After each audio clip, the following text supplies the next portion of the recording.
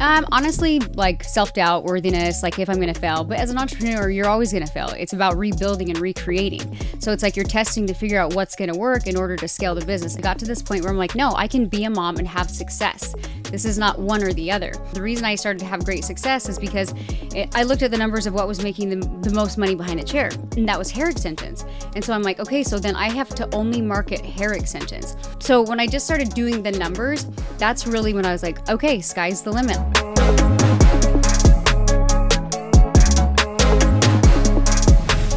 Ladies and gentlemen, welcome to a very special edition of the Money Mondays. We are here inside of the RV motorhome parked at the Wild Jungle.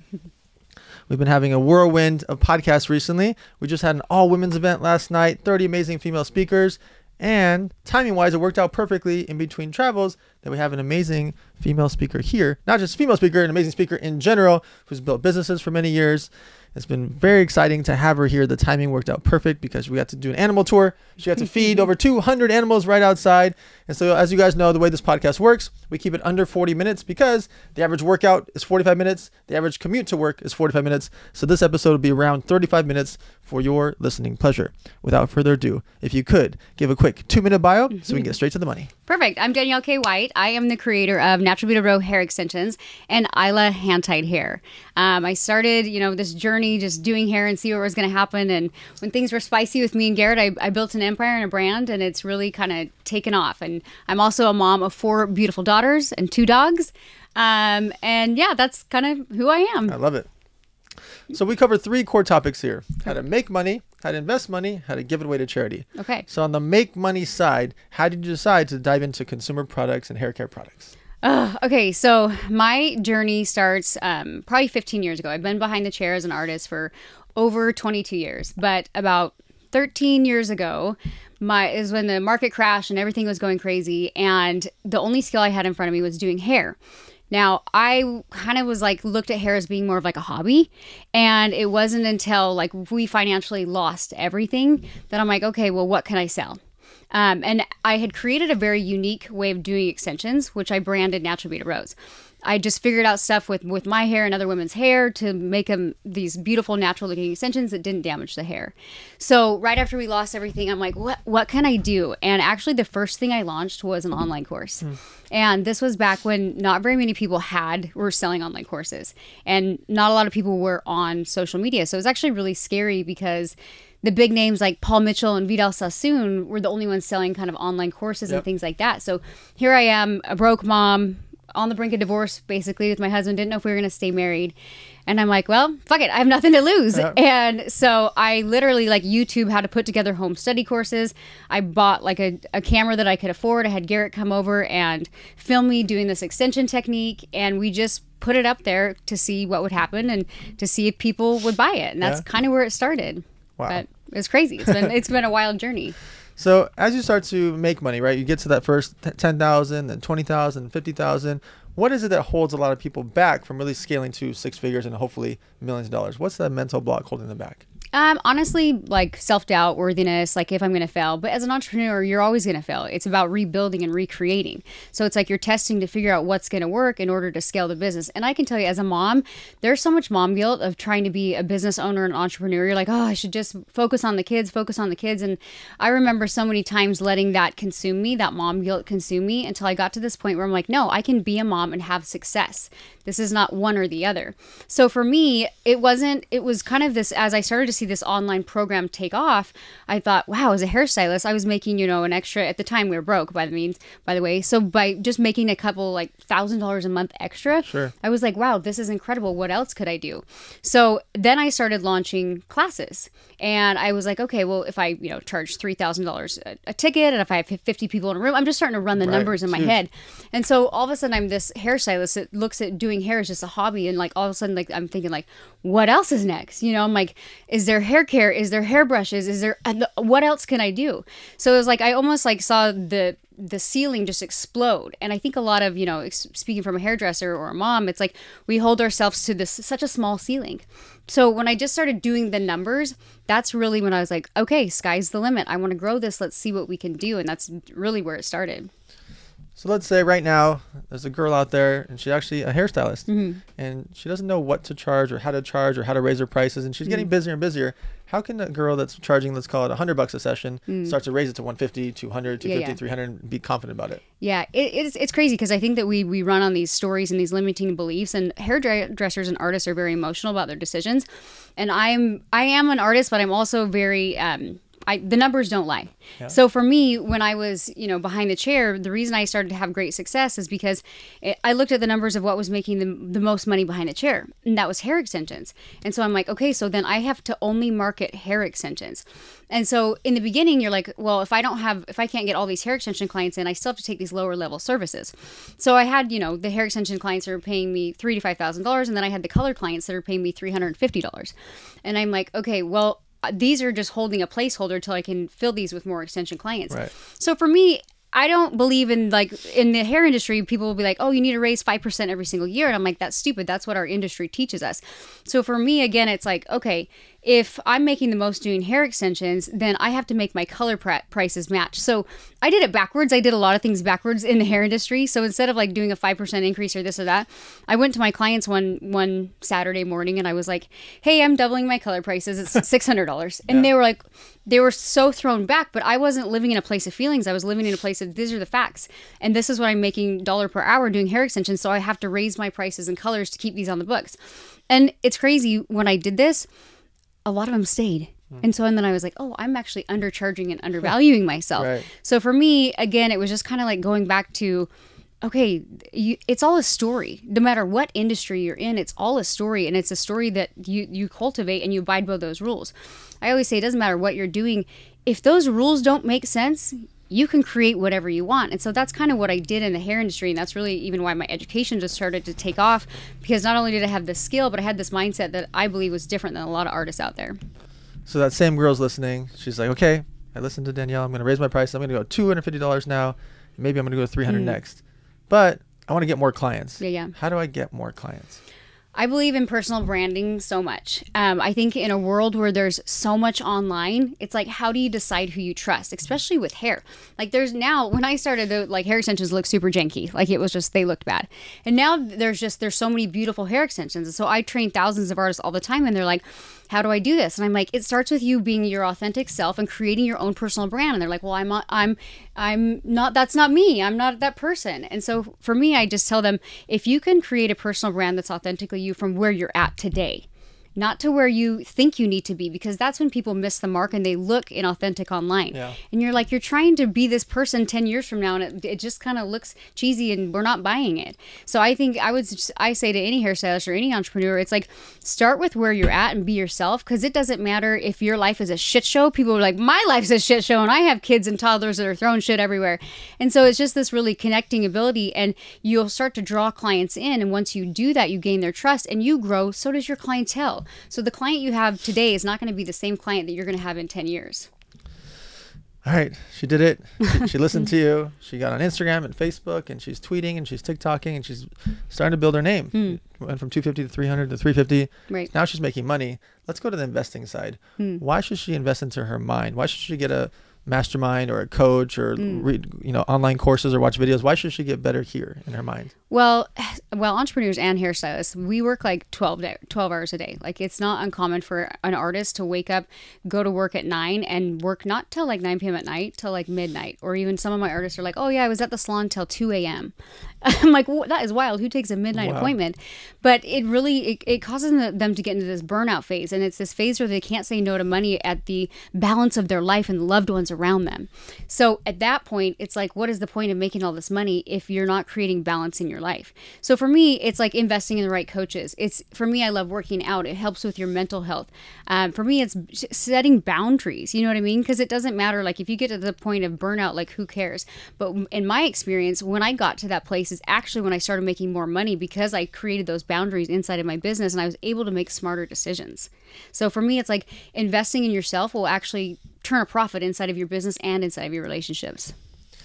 Same girl, crushing it. She listened to all your advice. This girl's a big fan. Right? She's at $400 a session now. She got 100,000 followers.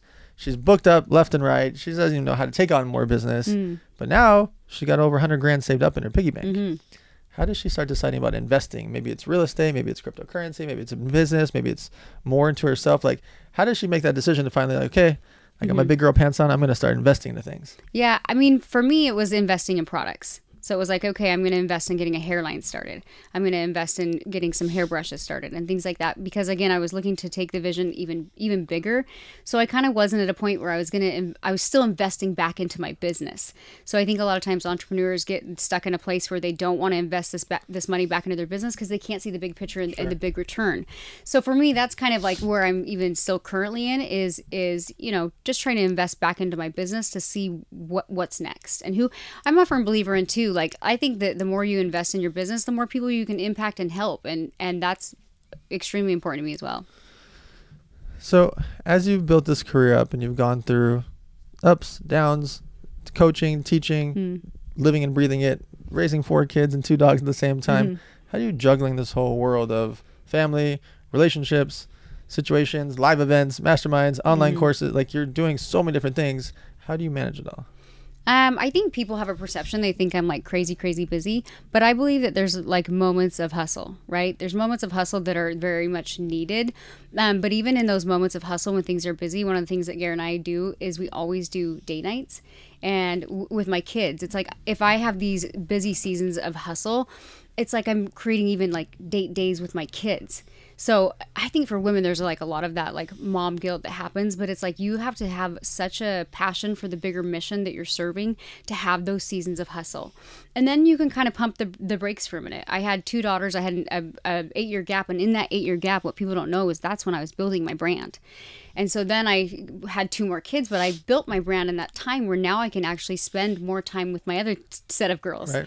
So, but now I have a 5-year-old and a 3-year-old. I'm getting into that phase again where I'm like, okay, the mom game was really fun. And that was like fun to spend time with my babies. But even now I'm like, okay, what's next? Yep. And I think it's for me, even just this year, like, yeah, I built my hair empire and all these things, but now it's like, I still want to work on my personal brand and I still want to expand there because I don't know where it's going to go, but I'm looking for the next bigger version of me. So what about investing into your relationship? Talk to us about date nights and how do you there's chaos, right? Yeah. Garrett's running a bunch of companies. You're running your own companies. You're both building your personal brands. You're both doing live events. You're both speaking at events. Like you also have both these whirlwinds, like Tasmanian devils of things that are going on in your worlds. How do you keep the calm in the chaos? It's hard. I mean, Garrett and I will have seasons where we're like very connected and then seasons where I'm like, okay, we're just going to have to really make an effort to, communicate. I think in your relationships, that's the biggest problem is if you don't have communication, you don't get through those storms. And so for me, it's just creating constant connection with my husband. And I can always tell when like we're drifting a little bit. And so it's like, hey, we're going to go to Cabo. Nice. Like we need to go, we need to take some time and we need to reconnect. Because for women, what happens is when you're gone from your husband for a while or whatever, sometimes you can build up this resentment. And the guys want to come home and feel connected. And then the woman is kind of standoffish and feels resentful. So one of the things that's really helped me inside of my relationship is noticing those triggers inside of me that I'm not resentful, but I need to reconnect with my husband. And so that's really strengthened our relationship and our marriage. And we do date nights, honestly, like 2-3 times a week. Oh, great. Another thing I did when I had my 4th daughter, I was like, I'm doing it different this time. And I was like, I'm going to have a night nanny help with bedtime. Yep. Because that time with us, even if we're so exhausted at the end of the day, just having 10 minutes to be like, how was your day? Or let's have a shot of tequila or whatever it is. Yep. Like just having those daily deposits and moments has really helped strengthen our marriage. So then we can go out into our events and into our business and really give it our all and crush it. Because in a sense, like our marriage is strengthened. And that's, honestly, it's consistency. It's consistency, and people will invest inside of their businesses and then they kind of like stray away from the relationships. But ultimately, if that's going to happen, that's going to cost you later down the road. So it's not easy. It just takes a constant effort and lots of communication. So this question is going to be for the ladies that are listening. This is the last few years in particular, women started finally making some serious money. Yeah. And there's been a lot of companies that have been creating, making money online, building personal brands, and becoming real bosses. Yeah. We've always had it, but now it's like you're happening and you're seeing it at all levels in all countries. Right. For the ladies that are listening, how do they deal with dating a man that makes less money than them? You demand more out of your man. I mean, honestly, like I told Garrett, and this, I kind of feel cold when I say this, but I was like, I want to be successful because I'm very passionate about what I do, but I also want to be taken care of. And I think that's part of the male and female role that makes me feel very safe. So I kind of encourage him to go out and crush it. And I have flat out told him, I was like, I want you to make 10x what I do. And I want to be very successful. And I don't necessarily, there was a time in our relationship where it was like, it caused a lot of, like almost competition. And I feel like these boss women, it's like, you don't want to create this competition with your man. That's going to polarize or that's not good for the relationship. So for me, I always want to stay in that feminine role, but I will not apologize for wanting to have passion and purpose and success. So I think it's just finding the words to validate your man and appreciate him and also push him at the same time. Again, just speaking from my experience, that's been very healthy for our relationship. I still feel like I can produce, but I also feel, very safe being with him. So what about the kids? When you have 4 kids and 2 dogs, how do you, when juggling the world, how do you invest time and spend time and focus when you've got so many businesses going on? It's funny because I was actually raised Mormon in a very traditional family in Utah. And so it was like very much like the mom role, and the mom stays with the kids and does the carpool and this and that. And I kind of got to this place where I was like, that's not me. And that doesn't mean I'm not obsessed and love my kids. And so I had to work on that over the years of retraining like how I was raised culturally, and just being like, hey, mommy's in the house working on her business and the nanny's taking care of you. But guess what? The nanny's she's a professional. Like if mommy's trying to juggle a webinar and do all these things while training, I'm going to be yelling at my kids. So I kind of had to let go of that with my kids specifically and know that they're being loved and appreciated. And I'm like, well, and I even had to come to this place where I'm like, I think they're doing a better job at being their daytime care than I would, because I'm always trying to juggle things. So for me, it's like when I want to hang out with my kids, I'm like, hey, I had a call cancel. My phone goes down. I grab my baby. I'm like, the nanny's still there. And I'm like, I'm going to take the baby and we're going to go have lunch for an hour. And I just try to still as many moments as I can like that.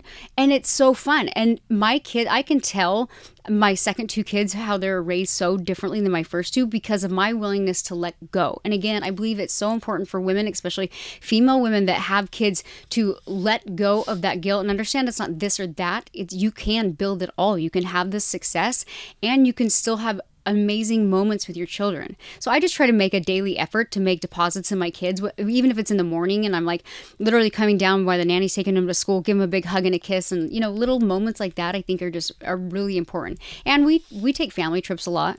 So or at least we'll try to take 2 or 3 a year big family trips, and I think that's a great way to reconnect with the whole family. It's kind of a shit show and I'm always like, why am I here? What are we doing? But it's still fun. So that girl called, she's back. And she's here. She's balling now. Okay. She's making $500,000 a year. She's got her own product line now. She listened to everything you said. She's coaching. She's speaking at events. Yeah. But there's a bunch of haters in her comment section. A lot of people are mad at her, trolls. Yeah. How does she deal with the hate that comes? Becoming a successful woman? It's hard. I feel like I've gone through so many, I call them hate waves. It's like every time I would rise in the hair industry, I'm like, oh, another set of haters.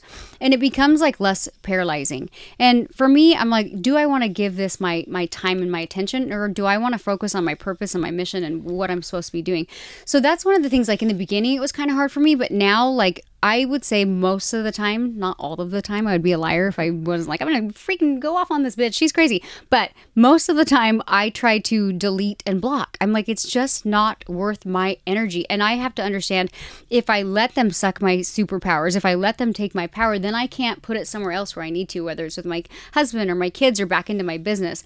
So for me, I'm so busy.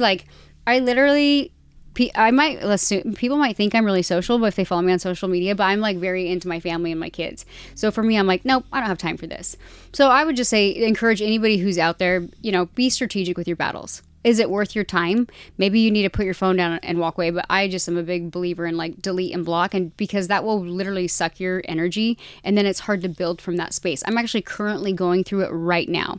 I had to let go of some major pieces in my business, and there was a week that I woke up every single morning nauseous, and I didn't just have mean comments. I had people making videos and tagging me and just talking about I'm just such a horrible person. It wasn't just a random troll. It was past students that felt betrayed when I'm making important decisions in my business that I know I need to make for my family. Yeah. So it goes beyond just, mean comments. As a business owner, you're going to deal with betrayal, and ultimately you have to do what's best for your family and for your business. So I think that's where that stings more than just a mean comment, because you're like, I showed up for you. I created you. I helped you get to 500,000. Now you're turning your back on me.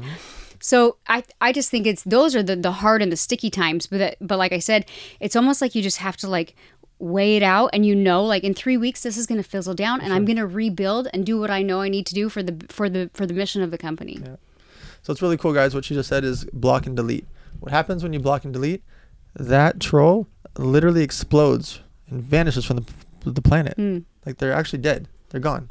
They turn into ashes. Wherever they are on the planet, they're just gone. And you'll never hear from Johnny 444 ever again. It's always a random name. He just disappears. Yeah. You'll never see him again. Okay, last section is on the charity side. Why do you think it's important, and not the money part of it, why do you think it's important to involve kids and family to do things that are philanthropic? Either go to a homeless shelter, or go feed, or go to senior citizens, or a toy drive. Like, why is it important to get the family involved in charity? I just think it shows not just like, oh, look at how mommy can make the money, but it shows kind of how to give back. And I just think it's such a learning lesson for children to see that, especially kids that are raised in abundance. It's like, oh, it's not just about the stuff. It's also about giving back. It's funny because every time Garrett and I are on a trip or whatever, anything, he always is that person. Doesn't matter if it's somebody on the side of the road. He's like, here.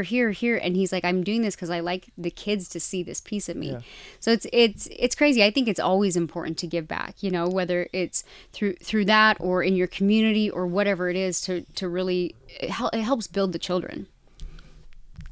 So this question I ask on every podcast, I've never gotten the same answer. Uh-oh. One day, let's call it 100 years from now, maybe you have bionic arms and you've survived to 157 years old, and it's 200 years from now, whatever, and it's time to pass away. What percentage of the hopefully billions of dollars that you've accumulated do you leave to those kids? At that point, it's like, I feel like it's like, make sure your family's taken care of. And then if you have the abundance, why would you not give it back? It's like, yeah, your legacy's fine, but like, why? You're gone. Why hold on to that? So for me, it's like finding the right places that's going to have the most impact, that's most passionate to you. Because everybody's going to have their area that's like, I want to give here. Yeah. I want to give here. And it's like, more importantly, it's like, what is your why behind that? Is it the animals? Is it, what is it? And it's where that, I believe, is like where your heart is genuinely called, and you should serve that for the bigger purpose, because that now is part of your legacy. So I'm like one of those people who like, I like things, but I'm not attached to it.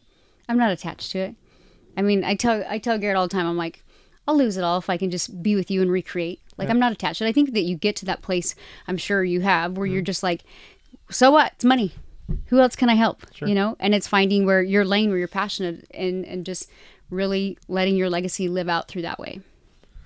All right. So where can people find you online, on social? Any in particular companies or websites that are going on in your world right now? Yeah. So you can go to Danielle K. White. That's my blog. It tells a lot about me. My education site is nbr.education.